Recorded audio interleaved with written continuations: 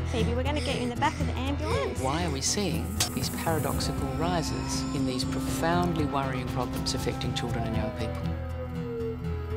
So it's not just diet, television or computer games. Bite on the mouthpiece. It's a combination of many of these factors. 25% of 5-year-olds now being classified as overweight and obese.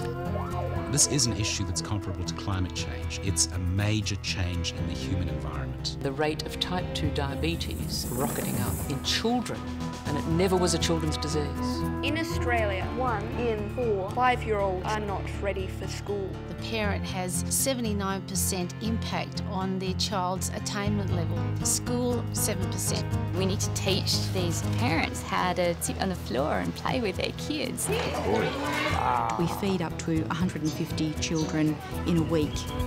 Many of our parents are challenged by factors that do impinge on their ability to parent their children.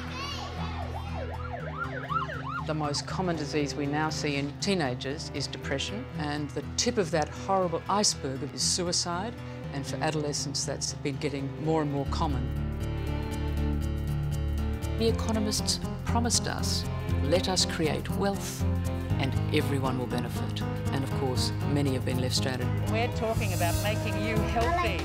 If we don't respond to these challenges, then we will be looking at my generation as being the last generation that lives longer than its parents.